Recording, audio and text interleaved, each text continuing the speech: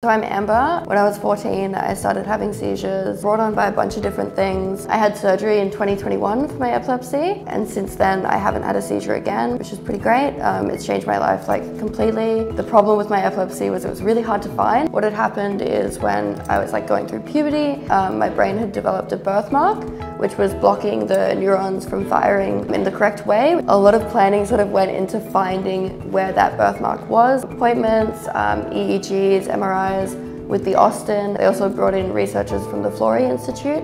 It's really exciting to see all of these new developments in modern medicine. The surgery that I got in 2021, previously it didn't exist. Because of all these advances, my life is so different. I'm able to work, I study full time, and there's just so many aspects of my life. I've benefited so much from just being able to receive the correct treatment. So if you want to hear more about my story, you can tune in to the Brain Matters podcast at episode 5, which is out now.